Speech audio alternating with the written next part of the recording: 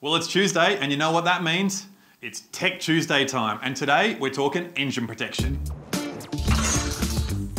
The first line of defense against engine annihilation is engine protection.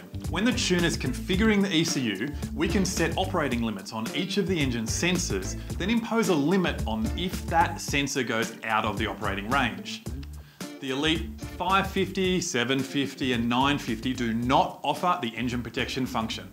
The Elite 1000 and 2000 offer a single level of engine protection, while the Elite 1500 and 2500 offer 3 levels of engine protection. To understand this function, let's look at coolant temperature as an example.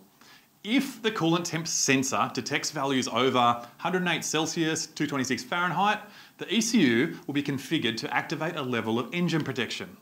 Level 1 could be set up to limit the engine to say 3000 RPM by cutting the fuel or ignition, enriching the air-fuel ratio to help with cooling the engine, dropping the boost pressure. This condition will allow you to get the car safely off the racetrack or off the road in order to cool down. The beauty of having 3 levels of engine protection is being able to set different severity levels depending on the unfolding situation. If the wideband oxygen sensor detects the engine is running leaner or on the dangerous side than the tuner set, we can activate level 2 engine protection, which can be programmed to add fuel and retard the ignition timing. If the engine loses oil pressure, you wouldn't want to limit the engine to 3000 RPM like the air-fuel ratio example. You might want the engine to shut down. So you can set protection level 3 to shut the engine down immediately. When engine protection's configured, your engine could be saved from costly repairs by limiting or shutting down before any real damage occurs.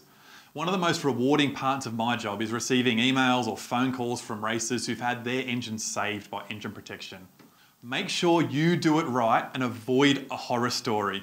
If you want to see how to set up engine protection step by step, click up here on Maddie's video and you'll be able to figure it all out nice and easy. Today's Tech Tuesday is all sorted. See you next week.